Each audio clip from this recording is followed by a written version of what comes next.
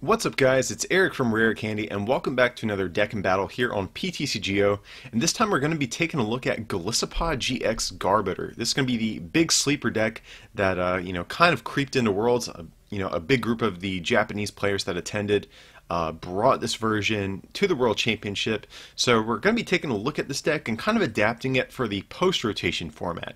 So some of these cards were in their list, but again, some weren't. I had to kind of make things work for this new format that we're about to enter. But yeah, so this is a version that prior to Worlds, I hadn't seen too many people really discuss.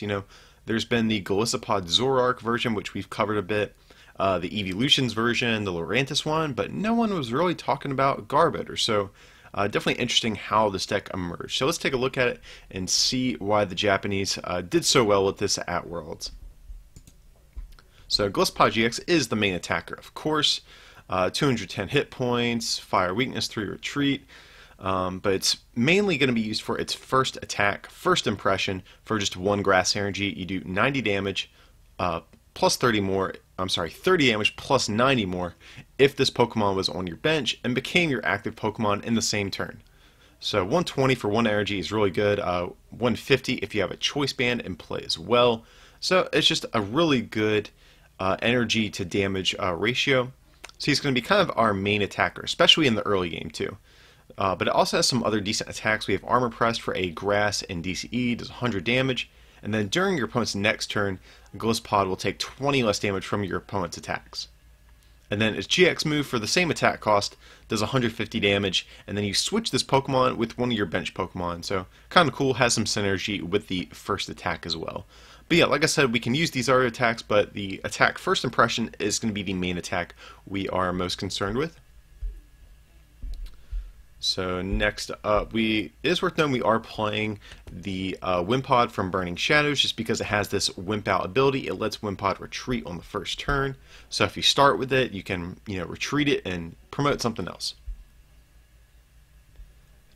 We're playing 1 Tapu Koko, mainly for its flying flip attack. For just 1 double Carlos energy, it does 20 damage to each of your opponent's Pokemon. So this is kind of cool because if you notice Golisopod, if you put a choice band on it, it can do about 150 damage with its first attack, and sometimes that'll be a little bit short of taking knockouts. So Tapu Koko can be nice because if you get a turn or two to spread at some point, you can kind of make the math work out a little bit better as far as taking knockouts. But also, another reason this card is good is because it has free retreat. And it's especially important because if we play something like a Guzma, we need to promote something that has a free retreat cost. So it also serves a purpose in that way too. Then the other half of the deck, I guess you'd say, is going to be a 4-4 Garbodor line. We are playing a split between each Garbodor, so we're playing 2 of the Garbotoxin Garbodor. So whenever it has a tool card attached to it, each Pokemon in play, hand, and discard has no abilities. You guys should be familiar with this. And then we are also playing 2 copies of the Trashlanch Garbodor for, like I said, it's Trashlanch attack. For 1 psychic energy, does 20 damage times the number of item cards in your opponent's discard pile. So this has been a pretty dominant card for many months now. You guys should be plenty familiar with it and understand why it's good at this point. We are playing the 2-2 split mainly, I think, just because I saw one of the players running a 2-2 split, so I was trying to be faithful to, the list that I saw them playing. But, who knows, maybe you can switch it up and do 3 of the Trashlanch and 1 of the Garbotoxin. But like I said, for now, we're just going to do the even split of both of them. And then to round out the Pokemon line, we're playing 3 Tapu Lele GX, mainly for its Wonder Tag ability to search our deck for a supporter, but then also the attack energy drive is still a solid backup attack if we want to. So for a DCE, 20 damage times the number of energy on both active Pokemon. So going into our training cards, we'll start with the supporters, and it is worth noting, I'm still personally playing around with what the ideal supporter counts are going to be in post-rotation, so I might even add or subtract certain things, but this should be a decent little starting point at the very least. So we're playing 4 Professor Sycamore, discard your hand, draw 7. 4 copies of N. These are kind of our staple draw supporters. Now that Verse Seeker is gone, we are going to be just maxing out our counts of each of these. But then we're also playing 1 Lily as well. So it's another supporter back from the Sun and Moon set. Draw until you have 6 cards in your hand. but if it's your first turn, you get to draw until you have 8 cards. So if you open up with a couple of basic Pokemon and you don't really need Bridget that badly on the first turn, this can be a good first turn option in place of Bridget. Also, you know, it's just a decent little form of draw power in the late game potentially. Okay, so speaking of Bridget, we are still playing 1 Bridget. Search your deck for 1 basic EX or 3 basic non-EXs and put them onto your bench. So this is going to be our go-to first turn supporter in most cases. So we have 3 copies of Guzma. Switch one of your opponent's bench Pokemon with their active, and if you do, switch your active Pokemon with one of your bench Pokemon. So with Lysander being out of the format, we are going to be playing a heavy Guzma count, especially now that Verseeker is gone. We're opting to play a 3rd Guzma. You can maybe even debatably go up to a 4th, but I think 3 is kind of a sweet spot out of the games I've been playing so far for post-rotation. But this is also good too because it will mean that if your Golisopod is in the active spot, you can switch it onto the bench and then maybe retreat back into it and use its first impression attack yet again. So definitely a very, very important card in this particular type of deck. And the last supporter we're playing is 2 copies of Acerola. Put one of your Pokemon that has any damage counters on it and all cards attached to it into your hand. So this is another way we can get our Golisopods back into the active spot. Also, it provides a form of healing. If someone has to 2-shot our Golisopods, we can pick them up with Acerola and heal all the damage off. So next up we have 4 Ultra Ball, pretty standard. 3 Choice Band, 4 Floatstone. I guess one of the more interesting inclusions is 1 Heavy Ball. Search your deck for a Pokemon with a 3 retreat cost or more, reveal it, and put it into your hand.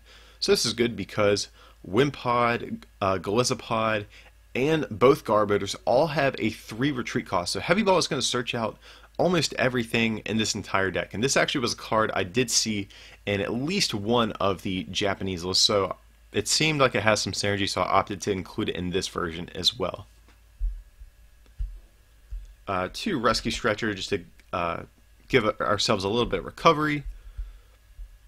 2 Field Blower just to get rid of your opponent's tool cards. We also don't play stadiums, so that's another reason why the second copy is pretty good here, just so we have a way to counter people's stadiums.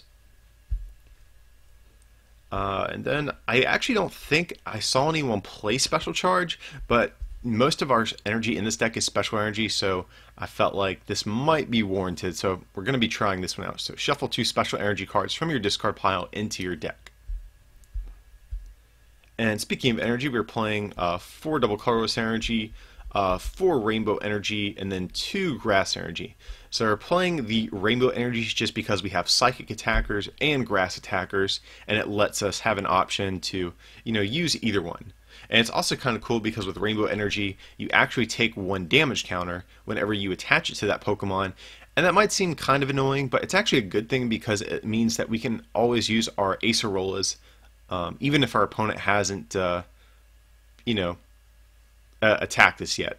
So for whatever reason, if we want to be able to get something out of the active spot with Acerola, or maybe even just pick it up if it's a bench sitting liability, we can maybe pick it up with Acerola at some point. So yeah, guys, that is going to be the list we're going to try out for the post-rotation format. I don't believe all of the Japanese players played the same list because I did see some that ran things like Magearna EX. I saw one that ran Drampa GX.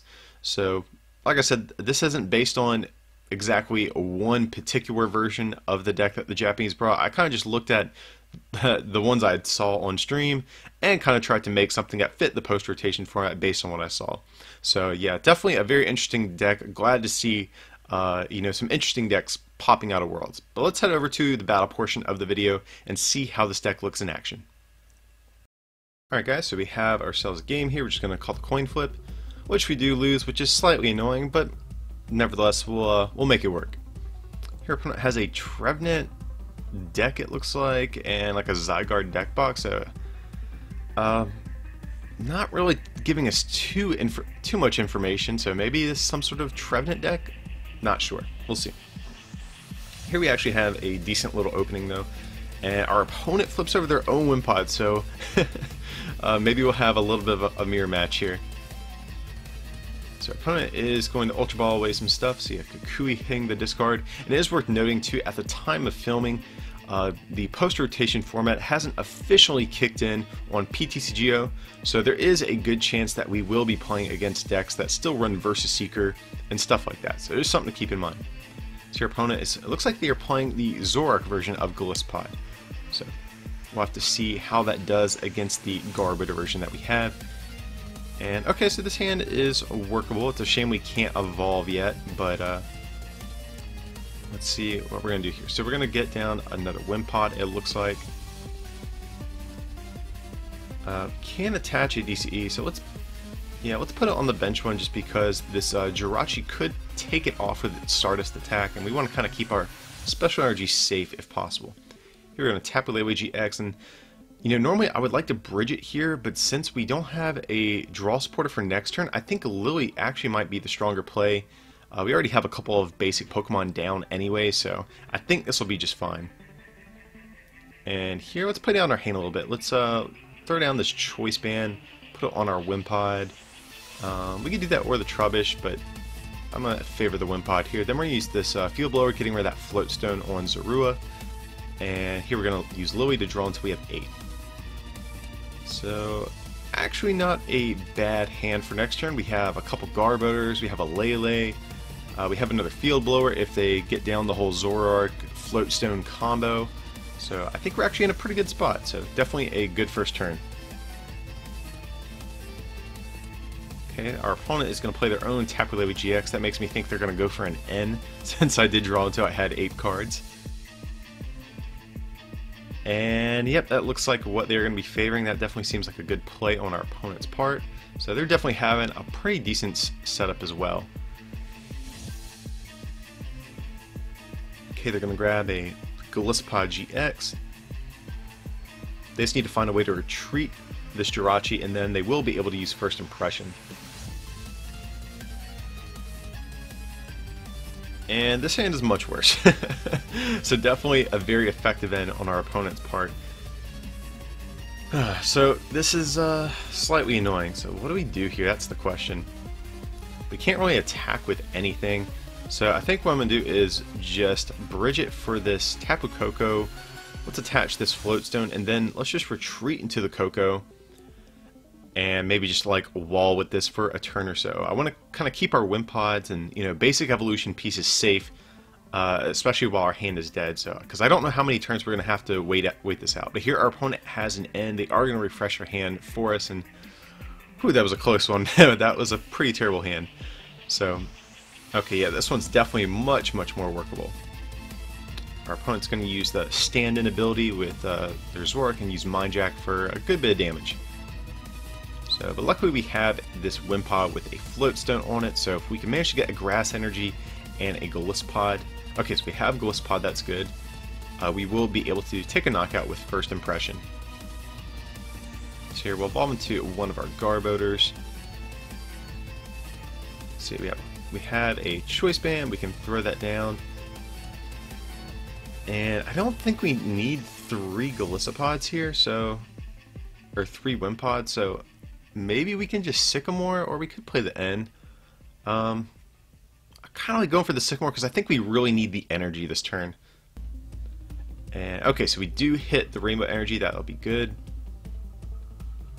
And we actually have some options. Could go for a Garbodor, but I'd have to discard. There's nothing really I want to discard with the Ultra Ball to get out Garbodor this turn, so I might just save the Ultra Ball just to give us the option of grabbing a Lele to get like a different supporter or something like that too. But here we're going to do First Impression, or I'm sorry, we did Armor Press to do 100, and that way our opponent will do 20 less damage to us next turn. But here our opponent is going to promote that Jirachi, which could be a thorn in our side since it does strip special energies away. So let's have to see how our opponent's going to respond here, but if I had to guess, we will probably see. Oh, okay, so our opponent did attach to Golisopod, so that means we won't see a Stardust. I'm perfectly fine with that. They just need a Floatstone now to attack us. Okay, they get a Field Blower. Slightly annoying. So let's see, they get rid of the Choice Band and Float Stone from the bench. Kind of annoying that they got rid of the Float Stone because we do need that to effectively make use of Golisopod's first attack. Okay, and our opponent did manage to get the Float Stone for themselves, so they're doing okay too. And they're going to use their GX move to do 130 to us since we used Armor Press. And okay, so this hand's actually pretty workable. Only thing I'm a little sad about, we don't have a way to retreat this Golisopod, which means we're in a difficult situation because we can use Armor Press to take a knockout, but then this Golisopod gets knocked out. So it really is unfortunate, but we might have to cross and cut GX here. And that, I really don't want to do that because I want to save that to take out a Tapu Lele in one hit, but we might have to do it. I don't think it's worth losing the Golisopod over, because we could also manually retreat as well, but then we lose 3 energy, so I don't know here. So I guess we're just going to opt to go for the old cross and cut, it looks like. Do have a Field Blower. We're going to burn that, I think. Yeah, let's get rid of the Float Stone on that Jirachi. You know, I'd prefer to be able to get rid of 2 tools at a time, but it's really important just ensuring your opponent does not have a Pokemon with free retreat to easily promote their Golisopods every turn. Here I'm just going to use Cross and Cut GX, and I think I'm just going to promote this Trubbish. So if this thing gets knocked out, it's not the end of the world. Here we grab a Sycamore off the prize, that's good. In case we get End, that's one more draw supporter going into our deck potentially. So our opponent is opting to power up their other Golisopod, and they're going to use Rescue Stretcher, just getting back a couple of evolution pieces there. And just going to see an Armor Press, that's fine with me. I was really just hoping they did not have a Guzma that turn. So here, what are we going to do?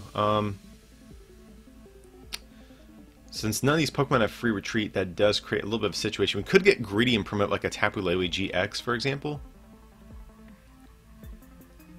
So let's do this, because I think what we can do is we can attach this. Oh, okay, so we draw right into the Float Stone. That'll be good. But the only problem is we don't have a Rainbow Energy down on our undamaged Golisopod. But here, I think what we'll do is we can attach. Yeah, we can attach here. I like this because we can attach double Carlos Energy, and we'll do 200 damage this turn with our Energy Drive GX, or not GX, but with our Energy Drive. And then next turn we can finish knocking out this Golisopod. So that's cool. I actually kind of like this play. This will save our Golisopod that's on the bench. And I kind of want to put down Tapu Koko, so maybe we can do that, but I don't know. Let's leave the bench space open just in case we need to grab a Tapu Lele. Oh, and we only did 80, so my bad, guys. Yeah, I forgot our opponent used Armor Press last turn, not First Impression. So that actually, that's going to make the math for this a little bit worse, because now a First Impression with my undamaged Golisopod is only going to do 120, which makes it 10 short. So that's actually kind of a misplay on my part, I hate to say. Nevertheless, we're still in an okay spot though overall. So let's see, we're going to Ultra Log. Let's get rid of this Wimpod. I don't think we need that. We might not need the Garbodor. I think that's kind of what I'm favoring getting rid of here. We could get rid of the N if we were going for a draw supporter, but I think Garbodor's the better play here. So let's grab a Tapu Lele. We can get an Acerola to pick up our Golisopod GX. Or on the flip side, we could grab a Guzma to potentially take a knockout with the damaged Golisopod GX as well. So yeah, this is this is my fault for miscalculating the damage, since I'm probably going to be forced to take a knockout using this damaged Golisopod, but that means our opponent is going to be able to get a return knockout as well. So here, let's do this though. I think this is my only real option. Well, actually, I could attach the Rainbow Energy to Garbodor and take a knockout that way too. So maybe that might actually be a better play. But either way, I definitely want to take a knockout on this Golisopod. I forget how many items are in our opponent's discard pile. That is a factor as well. But here it looks like we're just going to do first impression. That'll be 150 damage, knocking out this Golisopod. So even though our own Golisopod is probably going to go down, we've taken, I think, 3 prizes with it so far. So, or actually no, 4, I guess. Yeah, because I don't think we took a knockout with anything else. So it's kind of gone the distance for us, if nothing else. Okay, so what is our opponent going to do here? They could use Stardust and keep stripping us of energy. They could retreat into Golisopod. So we'll have to see what our opponent is going to opt to do here, but I think they're still in an okay spot as well.